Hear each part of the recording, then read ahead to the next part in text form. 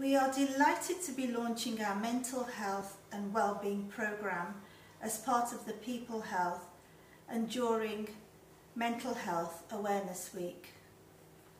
Our vision is to build awareness of mental health and partner with organisations to develop clinical intervention to address the issues.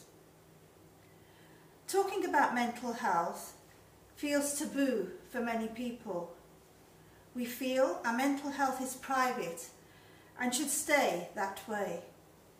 However, when we don't talk, mental health concern can become crises, and this can significantly impact on our day-to-day life. Just like our physical health, mental health is part of our well-being. We all have mental health all of the time, and we always will. It's completely normal to experience mental health and nothing to be ashamed of. So, what's the definition of mental health? And here on the slide we have the definition by WHO. Mental health is defined as a state of well-being in which every individual realises his or her own potential, can cope with normal stresses of life, can work productively and fruitfully, and is able to contribute to her or his community. So how common are mental health problems? And certainly some stats that frighten me. 1 in 4 people will experience a mental health problem of some kind each year in England. So 25% of us will experience some kind of mental health problem in England.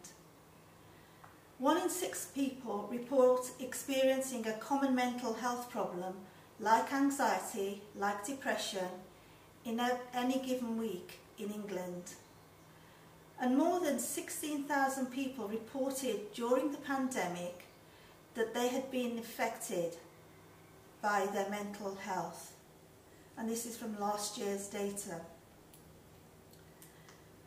So, some statistics around mental health, and we know that mental health issues, they're costly, they're common, but importantly, they can be curable. And here we have an infographic which has captured 10 of the probably most top statistics or most frightening statistics, which I've summarised on the next slide in groups. And like I say, mental health issues are common, they're costly, but they can be curable. Some signs and symptoms and lost treatment opportunities include 77 to 75% of people with mental health problems receive no treatment, and that is both frightening and shocking. Almost 8% people meet the criteria for depression and anxiety. Depression and anxiety being 2 of the top symptoms around mental health. And like I mentioned before, 1 in 6 people experience a common healthcare problem each week. Who and where do they affect, for example? 15% people experience mental health problems in the workplace. That's on top of mental health problems in their home surroundings and amongst their sort of general day-to-day life, but 15% in the workplace. And frighteningly, women are twice as likely to experience mental health problems at work. Something to really take note of when you're working with women in the environment. Then the economic burden, the economic cost, again staggering. 105 billion is the cost per year of mental health in the UK. 105 billion pounds, of which 45 billion is the cost to the employers. Again, frightening, 45 billion is the cost to the employers. Nearly 18 million working days are lost due to work-related stress, depression and anxiety. and mental illness is the second largest burden on the healthcare system. 300,000 people lose their jobs with mental health problems. So there are huge opportunities, one of which, if employers save £9 for every £1 they invest in mental health awareness, support and training. So those were statistics, and now some warning signs, and 5 of the top warning signs of mental health issues to be aware of is persistent paranoia, worry or anxiety, extreme changes in mood, long-lasting sadness or irritability, social withdrawal, and major changes in eating or sleeping patterns. And I'll say a little bit more about these. So mental health concerns can often start off small, but without proper attention, they can develop into more serious mental health issues. And we should have a preventative approach to mental health and ensure our well-being is at the forefront of our minds, instead of being reactive only when we start to feel unwell. Early intervention is key to avoid a major concern turning into a crisis. And of the 5 warning signs, persistent paranoia, worry or anxiety. All of us worry sometimes. We feel anxious before big events such as exams or job interviews or unknown situations. However, once we're out of that situation, our anxiety stops on its own and we feel fine.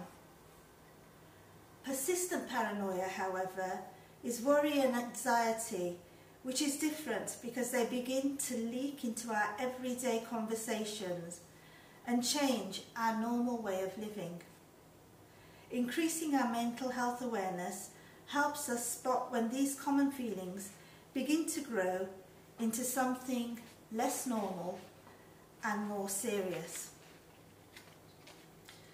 So the second signal is extreme changes in moods. Mood changes happen and they are normal. We have good days, bad days, and learning to live with difficult days is part of building our resilience. Extreme changes in moods are different. We shouldn't swing from highs one moment to overwhelming feelings of sadness to the next, and too often. Lashing out at others over a trivial misunderstanding can also be an extreme sign of mood change. Then the third sign, long-lasting sadness or irritability. Many of us feel sad, and all of us have moments of irritability, yet these are tied to specific events in our lives. We feel sad because of something tragic that happened. We feel irritated because of something specific. When sadness and irritability persists, however, for weeks, for months, this can be a sign of growing mental health problems and are a sign of declining mental health. The fourth sign, social withdrawal. Each person is different in how much social contact they prefer. Introverts get their energy from being alone with a book, hobby, or watching a sunset. Extroverts, however, feel energized by the crowd at a concert, by the buzz in a meeting. When we notice someone withdrawing from social contacts they were previously comfortable with, however, we should pay attention. This could be a sign that something is triggering those feelings of loneliness and isolation, and we should be open to looking for what may have caused them. And then fifthly, the major changes in eating or sleeping patterns. Much the same as the other 4 signs, our eating, working and sleeping patterns are unique to us. They change and develop during our lives. However, when patterns suddenly change, we should investigate. Are we avoiding something? Are we feeling stressed about something? Are we turning to food or alcohol or emotional support? Getting enough sleep, water and food is essential for our well-being. So it's important to recognise when this change in behaviour or habits happen. So really, in conclusion about what we're doing, we have a mental health vision that we've been working on and pans out for the next 12 months. We already have ongoing research in the field, a study on the impact of mental health amongst the South Asian communities, looking at attitude, symptoms, awareness of and accessibility to clinical and other interventions, or actually the lack of awareness of accessibility to clinical and other interventions. We're working with CAREIF, which is an academic group looking at mental health. The outcomes that we Peepul Health want to actually investigate and input into include being part of the government mental health policy reforms which are currently ongoing. This would help us improve access to mental health services for our South Asian community. We also want to input into reforming the Mental Health Act, which started in 2017, and there is now a white bill that's been published, and there is a request from the government for input into that, which we will be looking at. And then the second phase of our work, and most importantly, is that we want to develop clinical intervention studies amongst mental health sufferers in the South Asian communities. And some of these may look at music as a creative intervention. Well, thank you for today, and I hope that this has actually given you some insights into mental health and symptoms, signs, and the work that we want to do at Peepul Health.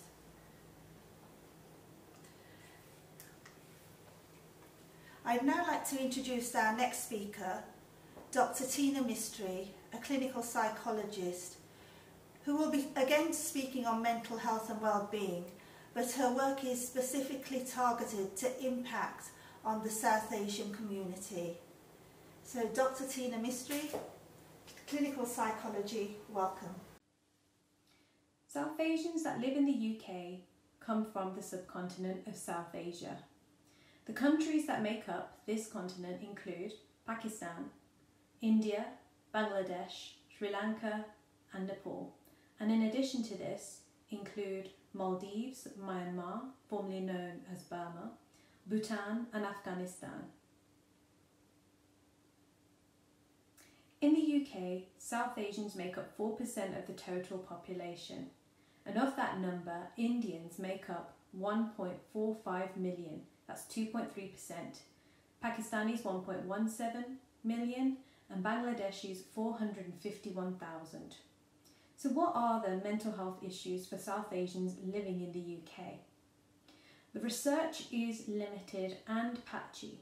However, we know that South Asian women in particular are more likely to report high levels of anxiety and depression. We also know that South Asian women are also higher risk of having suicidal ideation, attempts, thoughts and self-harm. And older South Asian men, in particular men from Pakistan, are also more likely to report high levels of anxiety and depression compared to the white British community. However, the problems are further deepened because South Asians are less likely to access mental health support. And there are many reasons why this is the case. South Asians are more likely to report that their stigma is a barrier for them to access support. Additional barriers include fear of what other people will think, log kya kahenge, and this is linked to shame that people feel and also of how having a mental health diagnosis can impact on one's family's honour or name, also known as izzat. So what are we seeing is an increase of South Asians being detained in compulsory hospital admissions for severe and enduring mental health problems. But the problem isn't one-sided. Research studies have found that GPs are more likely to prescribe medication to South Asians for mental health issues rather than give them access to talking therapies. Recent research has also highlighted that South Asians have a lack of trust of mental health services and that mental health services just don't get it. So what that means is that they're just not culturally sensitive. And add to this that there is a lack of support in languages other than English. South Asians have more risk factors that may lead to the development of a mental health issue. These risk factors are migration, the pressure to acculturate, which is when we feel we need to fit into the majority culture, and we are more likely to experience indirect and direct racism. And we are also more likely to experience financial struggles, which is linked to poor mental health. In addition to this, South Asians are more likely to experience poor physical health as well. So, for example, heart disease and diabetes. What COVID has taught us in 2020 that racial inequalities do exist. The picture is complicated with multiple factors that influence our mental health. We need to see change.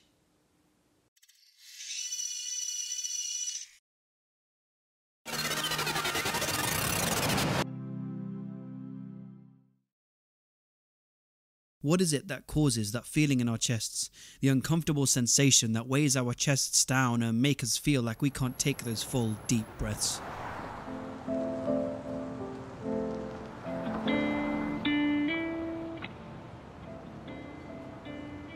3.8% of our population have experienced generalized anxiety disorders, or GADs, and 3.4% have experienced depression. In the past week alone, 1 in 6 people will have experienced a common mental health problem. So we've all experienced some form of anxiety in our lives, whether it was before a big decision, a wedding, something money related. It's something we're not unfamiliar with, and yet it's one of the most complex disorders that we're aware of. I've been living with anxiety for almost as long as I can remember, but it wasn't until 5 years ago that I became aware of it. Before I knew what these feelings were, I bottled them up and ignored the possibility of having them. Complacency, coupled with ignorance, was a huge factor in how I felt. A lot of these anxieties came from my feelings of self-worth or lack thereof. I always had the urge to do more with my life, but always felt like I wasn't capable. My first experience in a therapy setting was actually in a group. I was surrounded by people who suffered from deep depression, deeper anxiety than I thought I had. These people had experienced things like severe loss, suicidal thoughts. That led me to believe that I didn't belong there. To me, I thought my anxiety was this big compared to everybody else's. It was a feeling of guilt, a guilt that I didn't feel like I fit in with all these people who clearly needed more attention than I did. Dr. Tina Mistry, a clinical psychologist based in Birmingham, England, likens this feeling to a guilt that we attach to the pain we've experienced. Is it a normal part of going through anxiety? What would you, in your experience, what would you say? So guilt forms part of anxiety because as you described it, you were saying that, you feel anxiety okay, within whatever certain situation that occurs. Yeah. I'd kept a journal since 2012, but I hadn't intended on it turning into a therapeutic outlet in which I could reflect. Initially, it was an outlet for me to note down ideas and thoughts for films or videos I wanted to make. As I continued to fill these little books up, I started to pick up subtle cues about my moods, how I would react to certain situations, but I still didn't have enough information. Although I was attending group therapy sessions, I wasn't getting out of them what was intended. Instead, my feelings of guilt and feeling like I didn't belong there outweighed my need to address my anxiety. It was as though I didn't feel as though I was worthy enough to be there. Anyone I spoke to about the anxiety and the group sessions didn't quite understand why I was attending the sessions. The consensus was because I seemed happy, it was a strange concept for me to even consider anything to do with counselling. I spoke with cognitive behavioral psychotherapist Hina Pancholi about this interesting concept of high-functioning anxiety.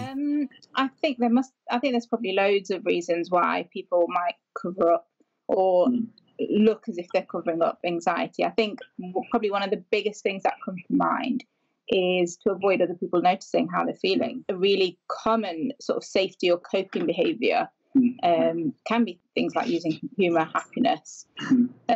Sort of in a CBT point of view, what we would sort of call this is sort of overcompensating. After these group therapy sessions, I needed something more substantial. I'd started a new job, and I experienced what could be considered as my first anxiety attack. So my first anxiety attack was an interesting one. I remember like it happened yesterday. I remember it specifically because it's an experience that you tend not to forget, and it's an interesting one. So I was walking to work at the time, and I was fine generally. I mean, I had the underlying sense of anxiety, as I always do, walking to work, and I was listening to music, and all of a sudden, 2 minutes from work, I started to feel my heart just beating really hard, and I could feel it. I could actually feel it, and I've never really felt my heart beat like that before. It was the first time I'd experienced anything like that. I remember standing in that work bathroom, literally asking myself, why am I crying? I had no idea why it was happening. Straight after this, I remember speaking to my manager, who told me about the counselling service and how it worked. What I found after a cathartic 5 sessions was that I was able to finally articulate myself emotionally in a way that I wasn't able to before. We aren't as fragile as we think we are. As humans, we've shown ourselves to be resilient, patient, and resourceful, and we don't give ourselves enough credit for that. We have the capacity to do incredible things through an insurmountable level of adversity. Getting rid of anxiety or mental health issues shouldn't be the goal. Changing our relationship with it and understanding that it's a part of us should be the focus. Being around people we love, things we enjoy doing, making ourselves happy. This is the point of life. Life isn't short. It's the longest thing you'll ever experience. What does your life look like a year from now? What do you picture yourself doing? Where are you? I couldn't picture myself being happy for the longest time. And so far so good. You having fun? It's still a struggle, but the outlook is looking good. I hope so. Is it on? It is on. Mic is on.